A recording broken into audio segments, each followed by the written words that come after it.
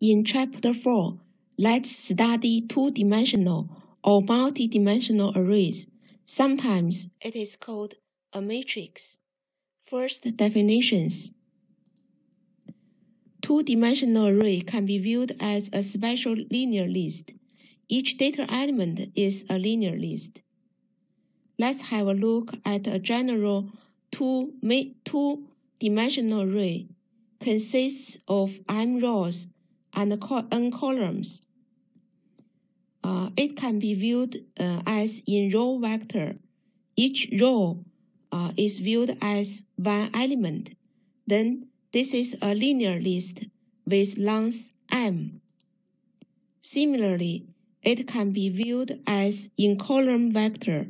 Each column can be viewed as one element. Then this is a linear list with n elements. Features of multi-dimensional array.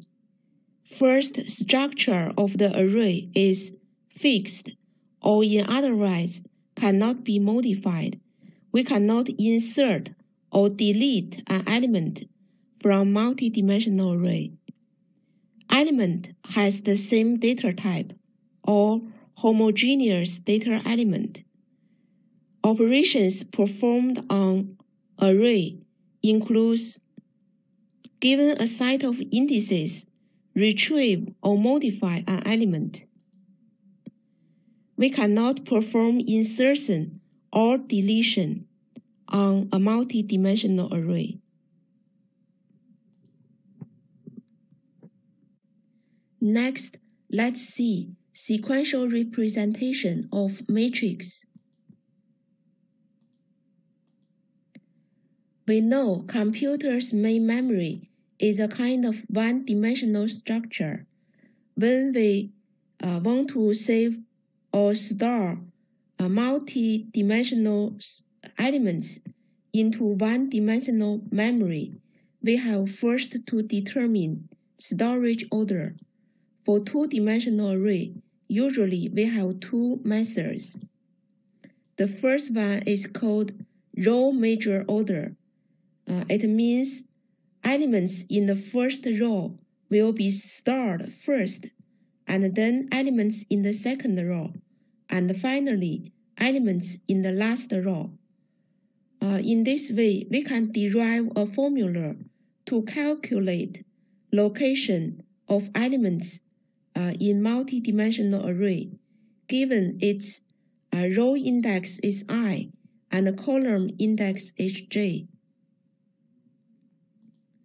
Similarly, we have column major order. It means the elements in the first column will be stored first, and then the second column, and finally the last column. In the same way, we can derive a formula to calculate location for any elements in the matrix. Array-based sequential representation means define a static multi-dimensional array. We can first define element data type and then define some constants and statically declare two-dimensional or multi-dimensional array to store elements in matrix. Of course, we can implement dynamic multi-dimensional array. For example, in dynamic two-dimensional array, usually we declare a second rank pointer. It points to a pointer array, and then we define number of rows and columns. To initialize a two-dimensional array, for example, a two-dimensional array with 3 rows and 4 columns, the first thing we dynamically apply for address contiguous memory to hold 3 pointers. We can call a library function malloc to apply for memory to hold row elements. Each element is an element type pointer. So this is a pointer array, and its initial address starts in a base.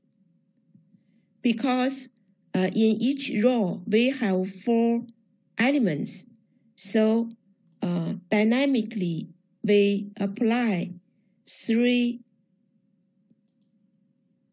array to hold elements in each row. We can implement in this for loop. Each array has column elements, and the data type of each one is element type. In this way, we can define dynamic 2-dimensional array. Of course, in a similar way, we can implement dynamic multi-dimensional array.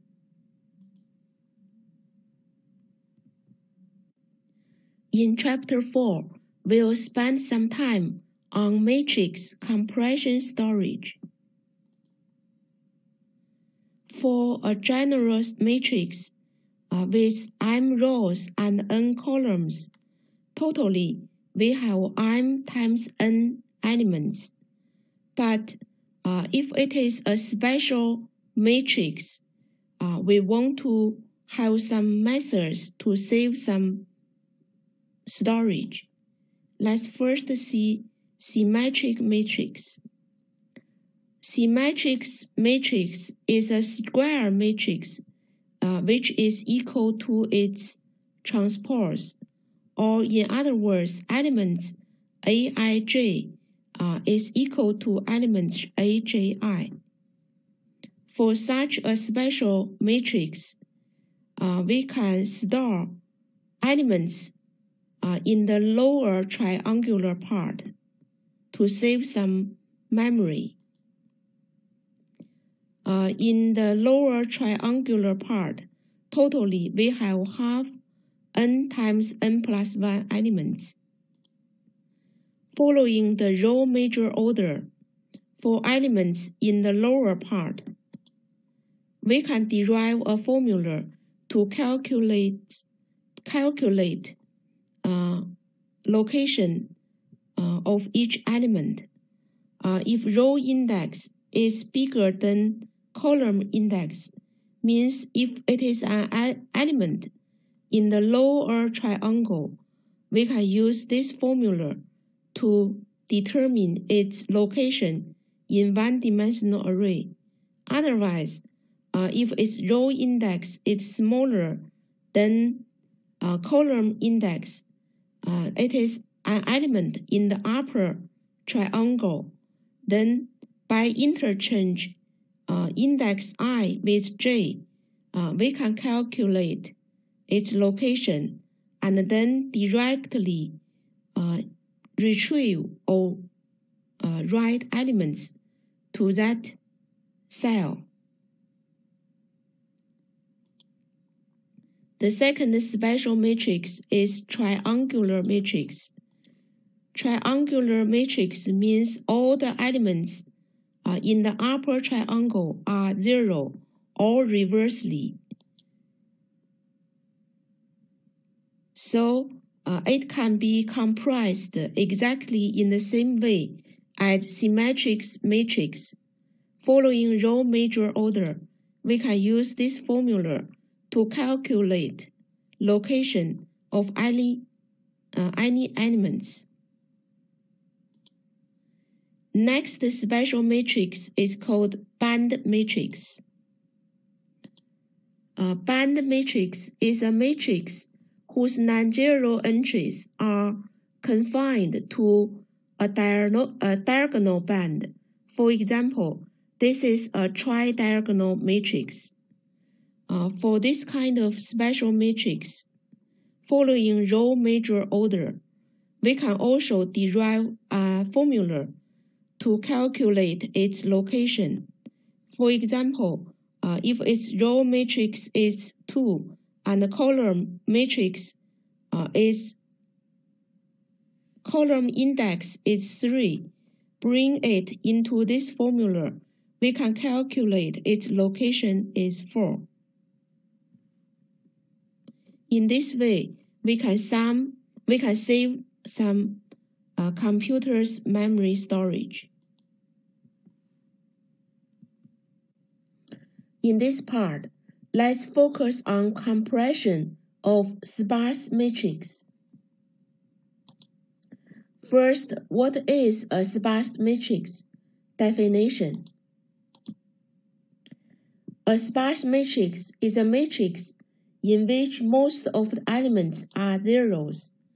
For example, matrix M has 6 rows and 7 columns, totally 42 elements.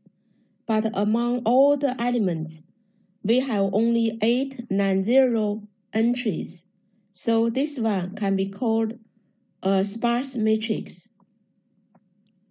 If it is a sparse matrix, we want to save some storage by store matrix dimensions or the number of its rows and columns, and then for each non-zero element, store its row index, column index, and its value.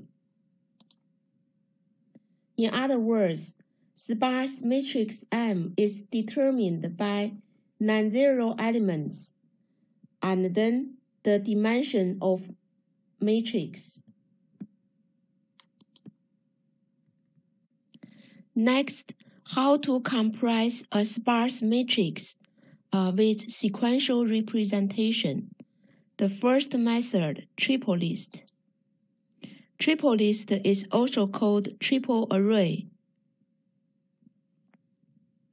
For each non-zero element, we declare 3 data items. I is row index, column index, and the value of the non-zero element. Each element has 3 data items, so it is called a triple. Then we declare a triple array to hold all the non-zero elements. We also define variables to indicate number of rows, columns, and the number of non-zero elements. Usually, the index we use from 1 instead of 0. Let's see an example.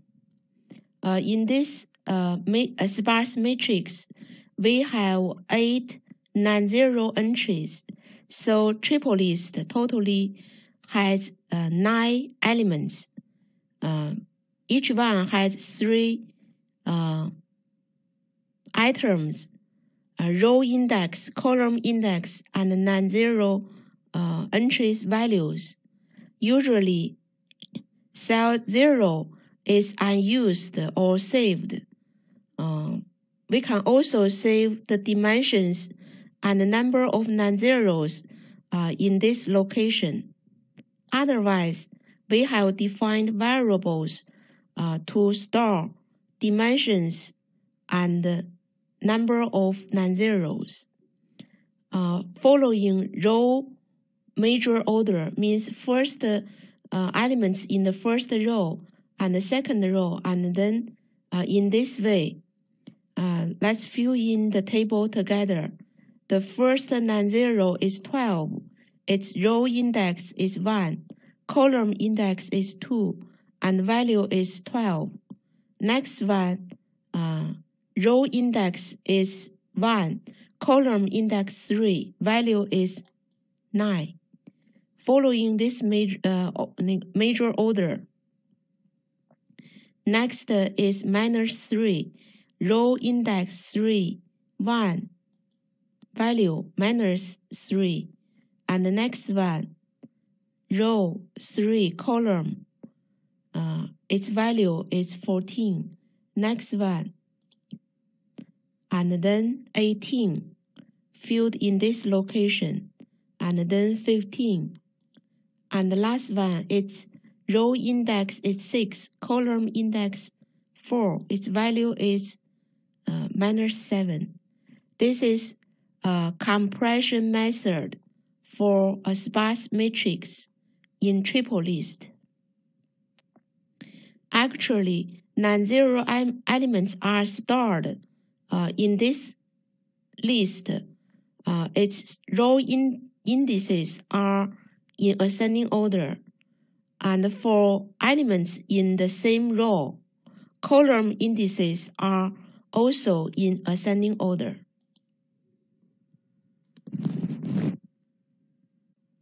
The second sequential compression method is called row-link sequential list. In the definition of triple list, we add a definition of an array. Elements in this array is used to indicate projection of the first non-zero elements in each row. Let's have a look at its representation. The same example. This is the triple list we have filled in together. And in this compression method, we define one-dimensional array R row projection. Size of this array is determined by the number of rows of the sparse matrix. Because it has 3 rows, so the size of this array is 7. Usually, cell 0 is unused, or we can store number of rows in this projection. And then the following, we have 6 elements to indicate the first non-zero elements in each row. We can see the first non-zero in the first row is 12. Its projection must be 1. So in this cell, we store 1. And in the second cell, it should be stored the first non-zero elements in the second row. But we see we have no non-zero entries in the second row. Then it points to the first non-zero in next row. The first non-zero in the third row is -3, and its index is 3. So in this cell, we store 3, and in this cell, it also points to this projection. If 2 adjacent elements points to a same projection, then we can judge there is no non-zero entries in the second row. Also, we can calculate by subtraction the adjacent value of these 2 elements, and then we can say for sure we have 3 minus 1 is 2. We can say there are 2 non-zero entries in the first row. Similarly, let's fill in the the following elements. In this cell, its projection of the first non-zero in the fourth row, 24, and its projection is 5. So 5 is stored here. And the next one, first projection of first non-zero in the fifth row, 18, and its projection is 6. Next, 15th projection, 7, stored in this element. From the definition of row projection, we can derive a formula. The projection of the first non-zero in the first row, its projection must be 1. And the projection of the first non-zero in the ith row can be calculated by first non-zero element projection plus number of non-zeros in row I-1. we can derive this formula to calculate. In this method, one problem is in triple list, we have stored enough information to represent this sparse matrix. Then if we add another array, that will result in redundant information. Actually, in this kind of compression, the first column of triple list can be omitted. In this way, it is called a row link to couple list. It's this kind of compression method can express all the information for a sparse matrix. Let's check. For example, we are given a row link to couple list like this. Can we determine uniquely a sparse matrix? If we can, then we can say the information is enough. Let's see from the information in the first cell, we have 5 rows, 6 columns, and totally we have 6 non-zero entries. So the sparse matrix dimension is 5 times 6, 5 rows and 6 columns. And then the first element in the first non-zero in the first row is column index is 1 and its value is 5. So we can write it to its position. And then by subtraction, these two values, we can judge we have 3 non-zeros in the first row. So this non-zero, its row index is 4 and its value is 4. We can write here in the fourth column. And the next row column index is 6, value 8. We can write here. All the other elements are zeros. Next, the position of the first non-zero in the second row, its column index is 3, and its value is 3. So we can put it here. And then by subtraction of these two values, we know there is only 1 non-zero in the second row. All the others are 0. Go on. Position of the first non-zero in the third row, its column index is 4, value is 7. So put it in its right place. And then by subtraction, we can judge there is only 1 non-zeros in the third row, so all the other elements are zeros.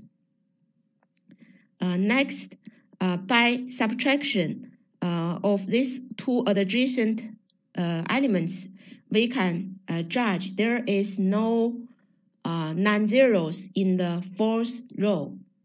And then for the last row, its column index is 1 and value is 6. All the other elements are 0. So from this compression method of row-link tuplecast, we can determine uniquely this sparse matrix. So information in this representation is unique. It can be used for a sparse matrix compression. Next, let's discuss how to compress a sparse matrix in a linked representation. Usually, we have two methods.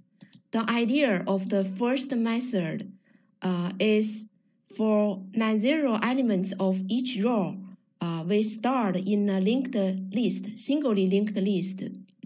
And then we define a pointer array as head pointer to point first non-zero in each row. For elements in a singly linked list, we define 3 data items. First is column index and non-zero element value. And then in a singly linked list, we define a pointer right to points the next non-zero in the same row, right to it. And then we declare a pointer array as head pointer to points first elements in each row. Let's have a look at an example.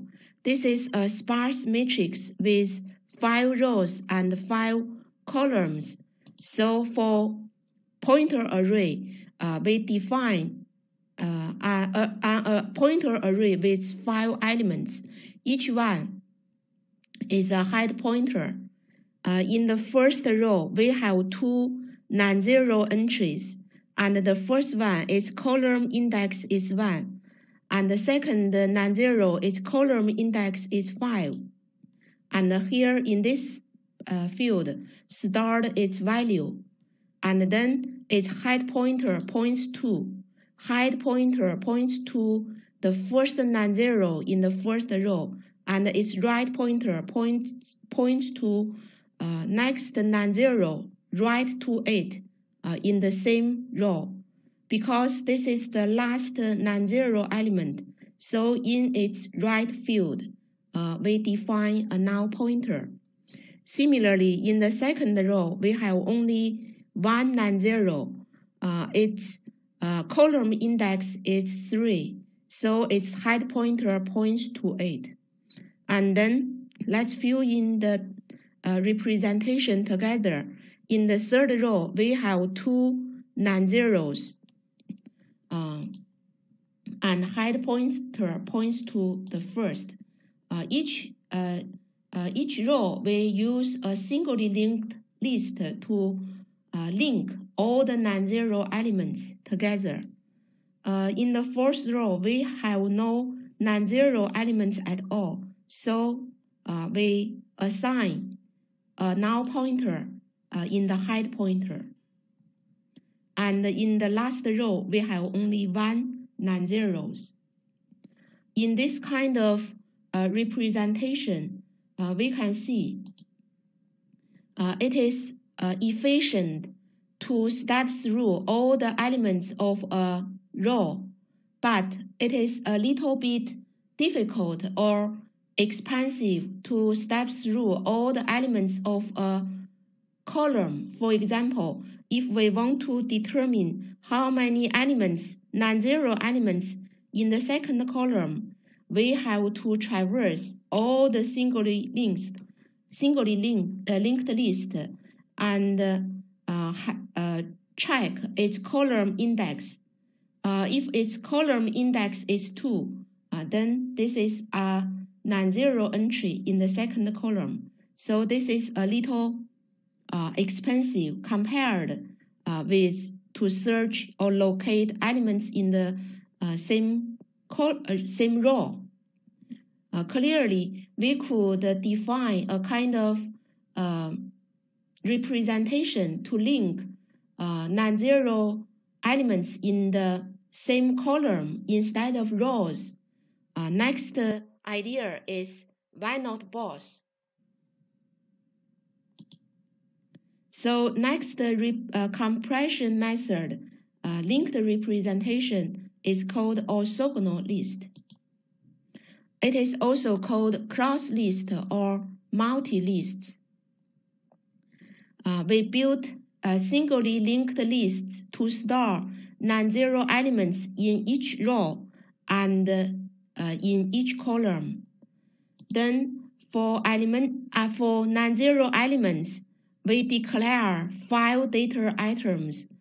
This is its row index, column index, and this one is for the value of the non-zeros. And for each element, we declare 2 pointer field. Right pointer points to non-zero elements in the same row, right to it, and down points to non-zero elements in the same column, down to 8.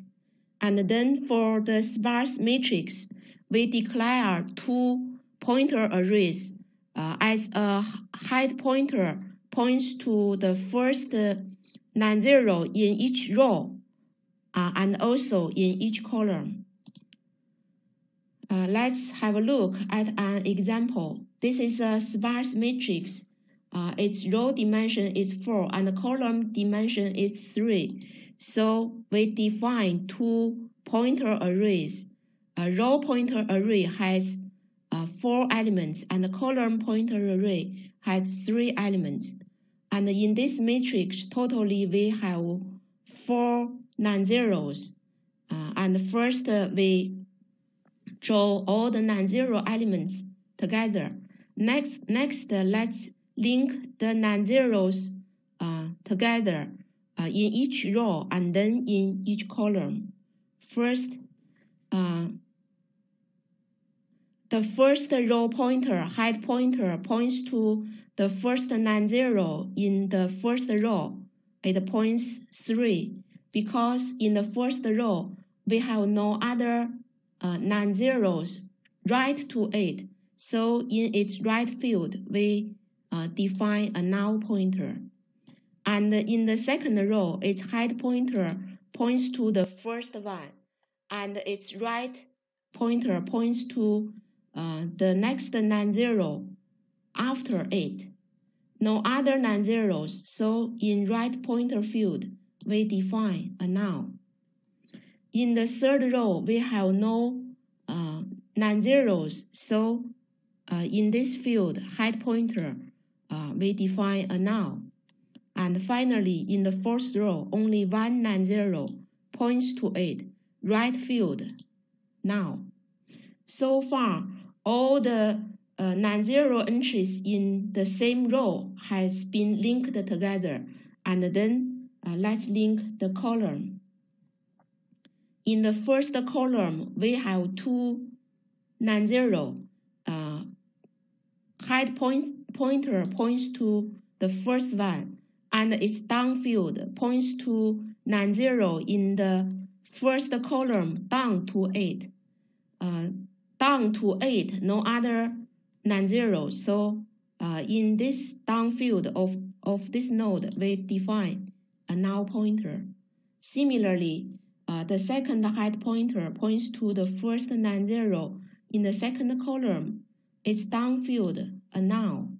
And then the third column, we have only one non-zero, no other, so downfield, a null pointer.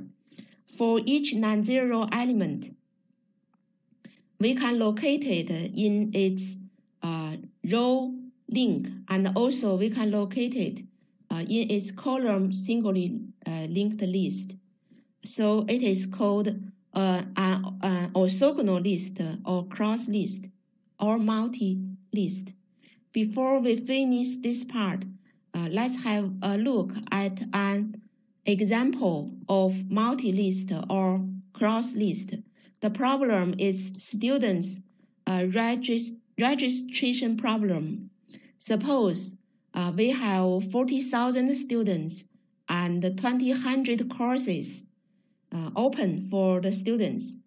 The task is to print the registration for each course and also print the registered classes list for each student. The first representation method is to define statically a two-dimensional array, each row to represent a student and each column to represent a course. Then, if student I is registered for course J, at that position, we store a 1. Otherwise, we store a 0. This is not a good representation, we can say for sure, because in this two-dimensional array, most of the elements are zeros. It will result in waste of computer's storage memory. So next representation is to define a multi-list or a class list. For example, for each column, we link all the courses one student registered, and then for each row, we link all the students registered for the course. And then we can use a singly linked list or a circular linked list to link the course together. And then for each row, we can link all the students registered in this course. Compared with the first representation method, this one is much better. It's an example of multi-list, and it is a useful way to comprise a sparse matrix.